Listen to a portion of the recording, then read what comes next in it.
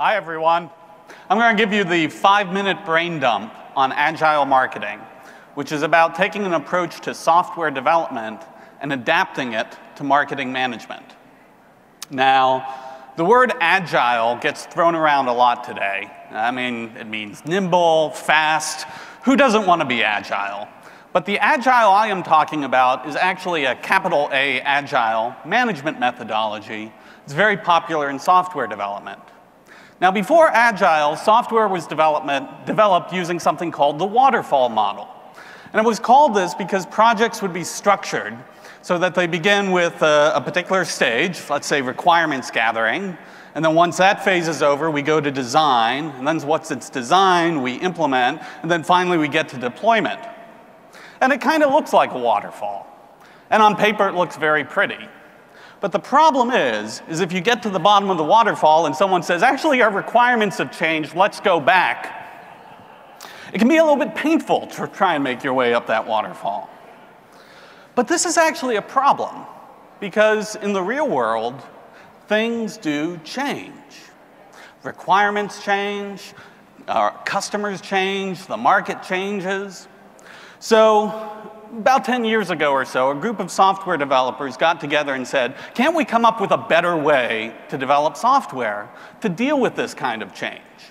And they launched something called the Manifesto for Agile software development, which is all about just taking a more collaborative and iterative approach to bringing software to life. So one kind of Agile development is called Scrum. And Scrum involves a team of typically no more than 8 software developers who work together, and they work on a project in these little cycles of time known as sprints that last anywhere from 1 week to 4 weeks. And each sprint takes a very specific chunk of work to be done. They focus on getting that out there, and the purpose is at the end of the sprint to be able to show something that you can get feedback on and then iterate for your next sprint.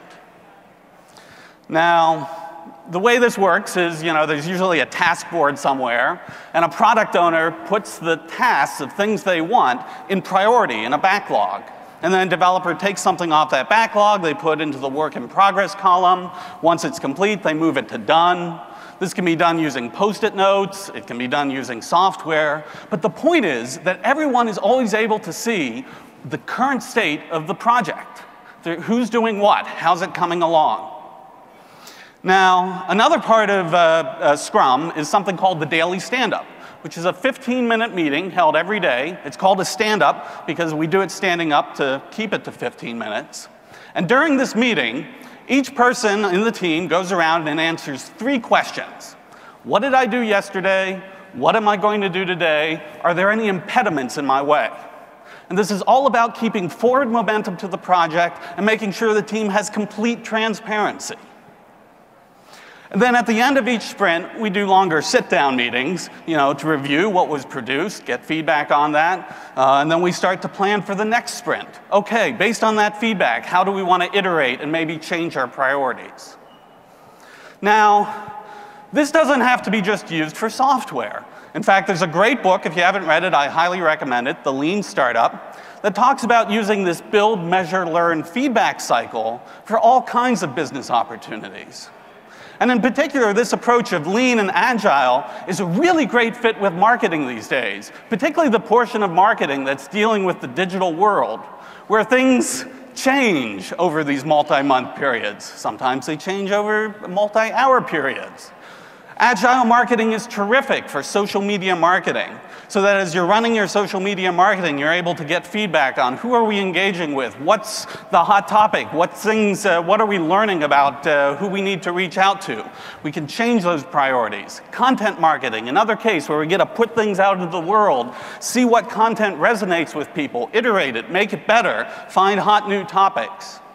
Now, Agile marketing isn't meant for all aspects of the marketing department, but for these pieces of marketing that are involved in getting experiences out to customers and getting their feedback and being able to respond to change for that, it's really a terrific way to manage these kinds of marketing projects.